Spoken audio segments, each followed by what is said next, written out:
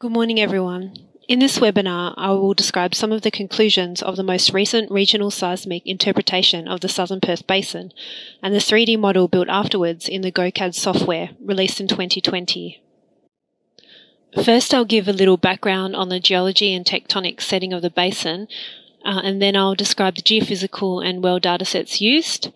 Then I'll show a few interpreted seismic sections and maps and go through the tectonic events recognised, and then I'll give a brief overview of the 3D model. The Perth Basin is a rift basin that lies to the west of the Yilgarn Craton, from which it's separated by the Darling Fault. To the west of the Perth Basin lies oceanic crust of the Perth Abyssal Plain, and in the south, the Dunsborough Fault separates the basin from the Yallingup Shelf and the Proterozoic Lewin Inlayer. This talk focuses on the Southern Perth Basin, which is an informal name taken to be the basin south of Perth. The basin's filled with Permian to Lower Cretaceous strata deposited in predominantly terrestrial environments, and onshore it's up to 12 kilometres deep. It's divided into several subbasins for the most part by large normal faults, which extend up to the early Cretaceous breakup unconformity. The Southern Perth Basin also includes Permian outliers on top of the southwestern Yilgarn Craton, such as the Collie, Boyup and Wilga subbasins. This suggests the Darling Fault wasn't the boundary of the basin during the Permian.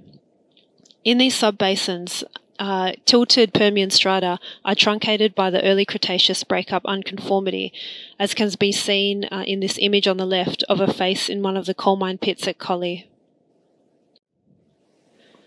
The Perth Basin is a result of progressive rifting between Greater India and Australia.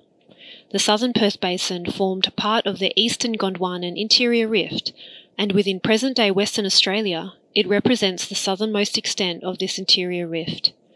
This means that this part of the basin did not see the major marine incursions as seen in the Northern Perth Basin and northwards. This has made stratigraphic correlations within the basin more difficult. One of the goals of the seismic interpretation phase was to refine earlier interpretations. This was possible because the most recent regional seismic interpretation was done in the early 1990s, and since then, new seismic has been acquired or reprocessed, and more wells and boreholes have been drilled. Stratigraphic information from a greater number of water bores was also used. Another goal was to see whether the tectonic events proposed previously for the Northern Perth Basin could be identified. Extension or rifting episodes in the Northern Perth Basin have been proposed for the early Permian, early Jurassic, and the late Jurassic to early Cretaceous periods. Seismic coverage in the Southern Perth Basin is patchy, with most seismic, especially onshore, being low-fold and poor quality data.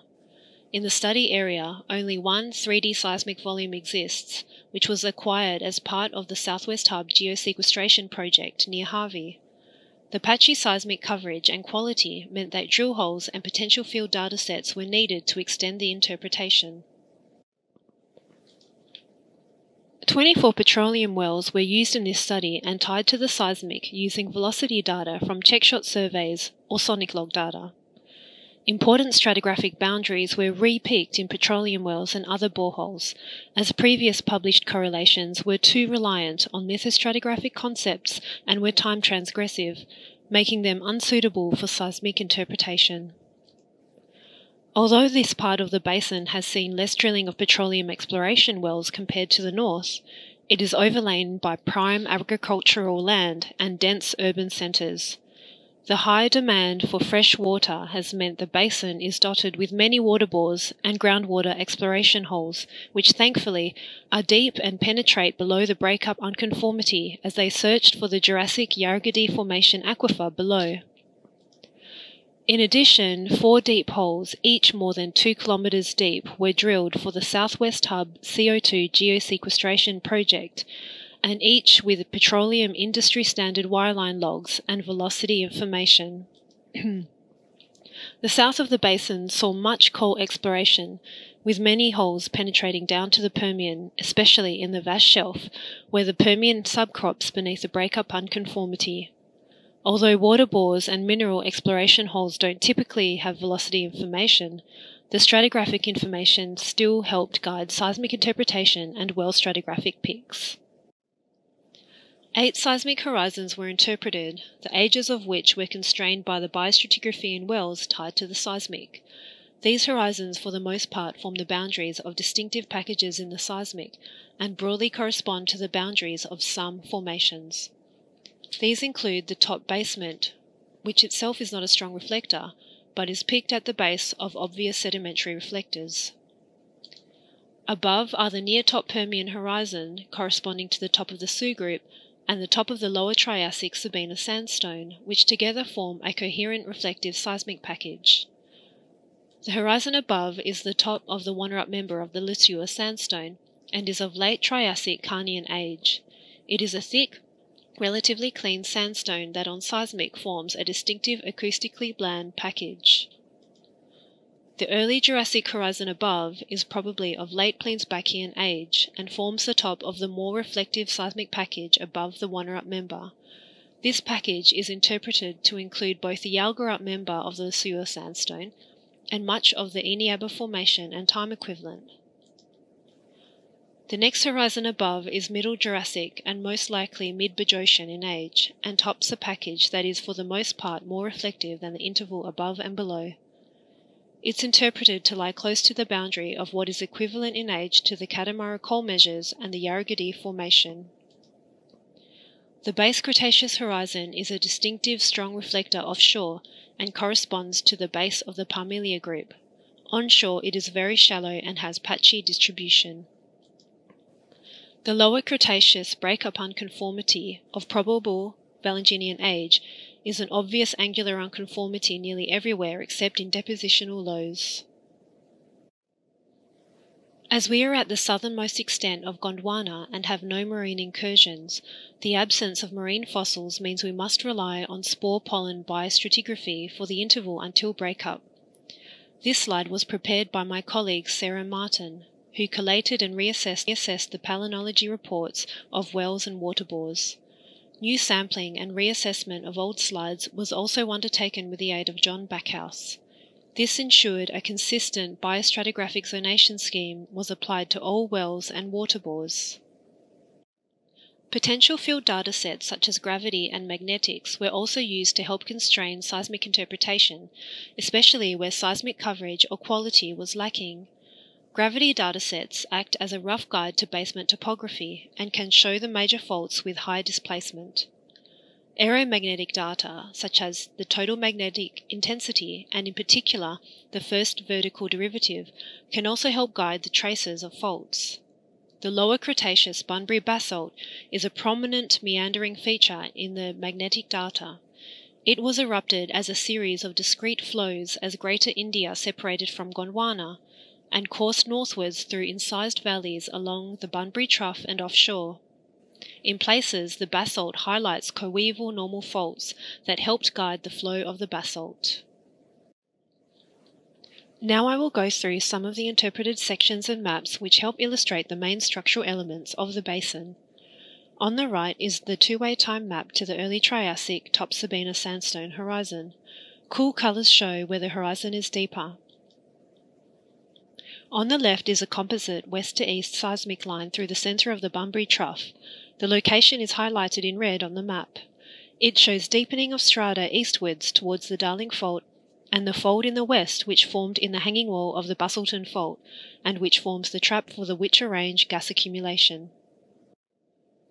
Next is a composite south to north section through the Harvey Ridge, which is a broad northwest trending uplifted zone whose origin is uncertain. Here the Upper Jurassic is absent, which made the Harvey Ridge an attractive site for possible CO2 sequestration in the Triassic Wonnerup member sandstone, as there is no possibility of leaking into the precious Yarragadee Formation aquifer. Here is a composite west to east seismic section through the offshore Vlaming Subbasin and the onshore Mandra Terrace. Interpretation of the lower Jurassic and older strata offshore is extremely tentative, as there are no well intersections of this interval and few connecting seismic lines between the onshore and offshore areas. What is apparent here is that the offshore Vlaming Subbasin has seen much more intense brittle deformation and subsidence, and complex hanging wall geometries within the Ballymena fault system. Some localised folding can also be seen in the hanging wall of the Darling Fault in the Mandurah Terrace. The hanging walls of all major faults have seen some folding, some of which are intensely faulted, such as this one adjacent the Ballymena Fault in the offshore Vlaming subbasin. Most faults have been drilled for petroleum exploration. However, it's interesting to note that some of these folds are smaller than the gaps in existing seismic coverage in some parts of the basin, for example, the Eastern Bunbury Trough, meaning there is the potential for further traps to be discovered. Various intervals within the Permian of the northern Perth Basin have been proposed to have been syn-extensional. In the southern Perth Basin, the basement to top Permian isopack only shows a significant thickening below the Harvey Ridge towards the Darling Fault. However, as the entire Permian section has not been penetrated in this area, it's uncertain whether this isopack represents only the Permian or includes an older section, which will be discussed a bit later. Although seismic quality is very poor in the Bunbury Trough to the south, no thickening is evident against the Darling Fault. In the western Bunbury Trough, however, a slight thickening of this basement to top Permian section can be interpreted against the Sabina and Bustleton faults. If Permian extension faulting is real, then it was likely a subdued event. As seen earlier, there is extreme thickening below the Harvey Ridge towards the Darling Fault. The section on the right through the 3D seismic volume next to the Darling Scarp shows a more steeply dipping package at depth, and even at 10 kilometres depth, a basement horizon cannot be picked.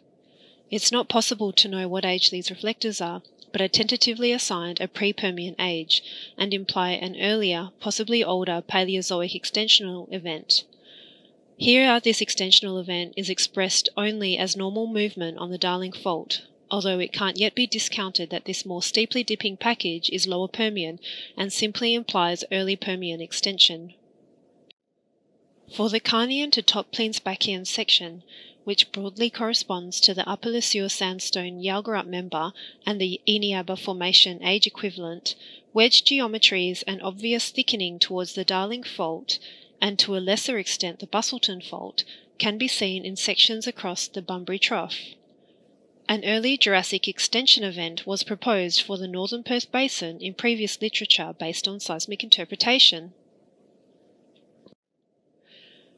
The late Jurassic to early Cretaceous Valanginian time is recognised as the main rifting episode that led to the breakup between Greater India and Australia. Based on the interpretation here, two syn-rift packages are recognised. The thickening pattern of the mid-Jurassic to base Cretaceous isopack on the left suggests the Darling Fault accommodated much of the strain in the southern end of the basin, and to the north its throw was transferred onto the Ballymena Fault system and offshore Bustleton Fault, allowing an equally thick package to be deposited in the Vlaming subbasin. The base Cretaceous to break up unconformity isopack on the right shows that at the onset of the Cretaceous the focus of rifting shifted almost entirely to the Vlaming subbasin, with rapid subsidence allowing a thick pre-breakup lower Cretaceous section to be deposited here in a very short time. Given published interpretations of oceanic crust isochron orientations, rifting is interpreted to be northwest-southeast oriented, and given that much of the strain at this time was accommodated on north-trending structures, we can interpret an oblique rifting regime. Therefore, a component of strike slip on these faults can possibly be expected. It's during this final rifting phase that most folds in the basin formed. Most folds are located in the hanging walls of the major faults, and possible mechanisms for their formation include rollover folding during normal displacement, or as products of oblique extension along fault bends or at relays. The Harvey Ridge uplift is proposed to have formed as a result of oblique extension, as it sits within the relay that developed at this time between the more active southern section of the Darling Fault and the Ballymena Fault system.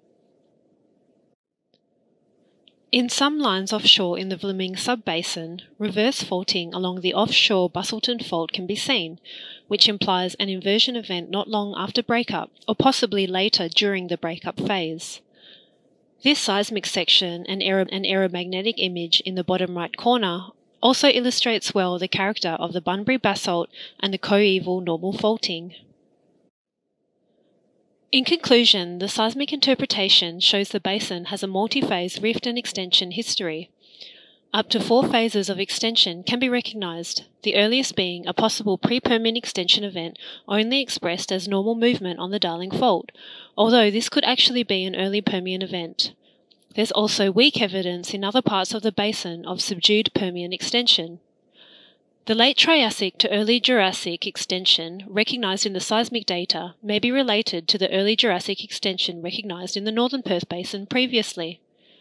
The final rifting phase commenced in the mid-Jurassic, seeing extensive normal faulting, especially offshore, and rapid subsidence, leading to breakup between Greater India and Australia in Valentinian time. Most, if not all, folds and domes formed during this final rifting phase as a result of either oblique extension or rollover folding on the major normal faults. The Darling Fault accommodated much of the strain during the late Triassic to early Jurassic and pre-Permian extension phases, as well as during late Jurassic rifting. It appears to be less important during the possible Permian extension and during the early Cretaceous rifting that led to breakup. Using the interpreted faults and grids, a watertight 3D model of the basin was built in GoCAD. The model is intended to be used for regional petroleum system and basin modelling, or for regional groundwater flow modelling. Given the size of the model, it's coarse in resolution, and some of the smaller offset faults couldn't be included, but the original higher resolution grids are available. Thank you for listening, and I look forward to discussing the basin further after the talk.